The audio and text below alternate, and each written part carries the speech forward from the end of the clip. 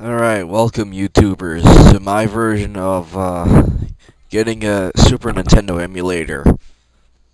Alright, the first thing you want to do, get rid of that, is create a Super Nintendo emulator folder.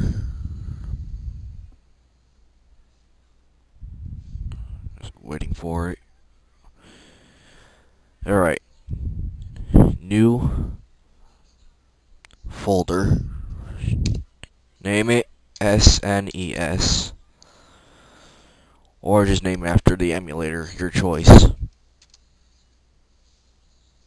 Alright, in that, create two folders. SNES EMU for emulator short. Another one. Type in SNES games, or just type in regular GAMES or games. Alright. Emulator itself goes in here. Games go in here. Alright, get rid of that. Go back up. Download ZSNES. That's the best one here.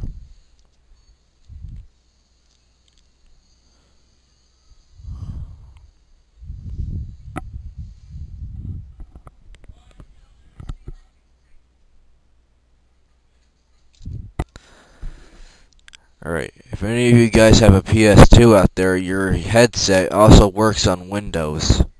FYI. Alright, you want to choose the top one here, because you don't want to make sure it's not broken or anything. Alright. Download.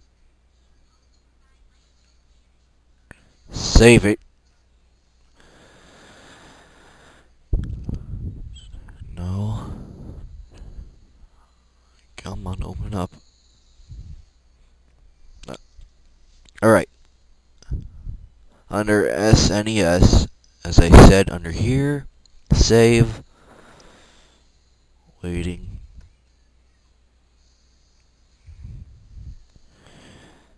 Alright, it's done.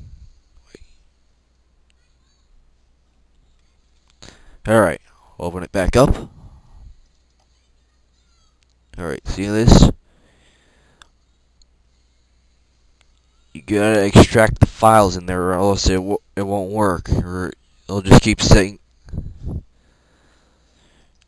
or else it'll just keep saying this message every time you open the emulator itself, and it won't save anything. See? That's new. Alright, whatever. Alright. Extract files. Next. Browse. Down here. Next. This should only take a few seconds, depending on how many files are in there.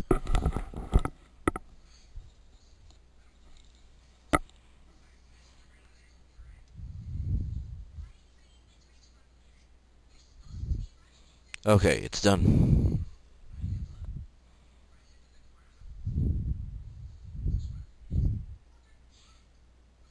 Alright, as you can see, the zipped file will also be in here, just in case. Alright.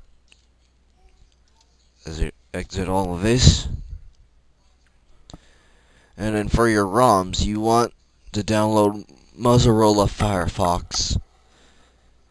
And you want to go to www.romcentral.com. ROMCENTRAL, or just let spell check do the work.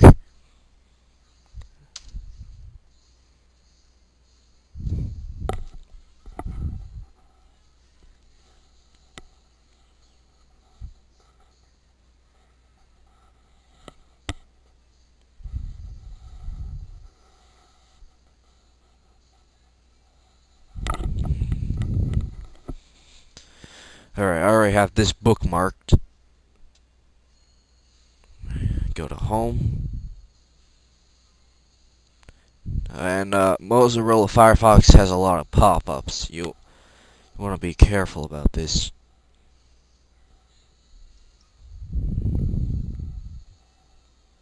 Just like this one down here. Don't click it. Alright. Oh wait. Or just type in oldiegames.net, or it depends on what game you want to download. Alright. For me, I like some of the classics like Super Mario All Stars and all that.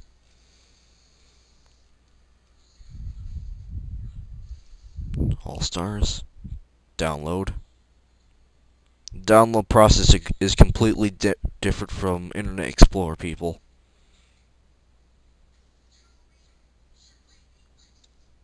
Alright. Extract this file. Move it to your SNES games. Next. Done. Alright. Once it's done, exit everything. See? Pop up. Alright. Open it.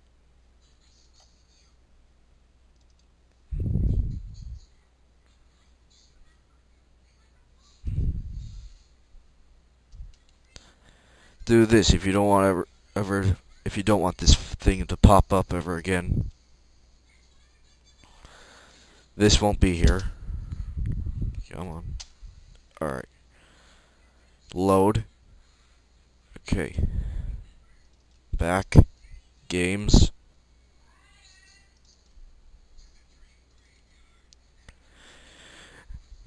It does, people. Alright. You can configure whatever controller you want. Or you could just do all this.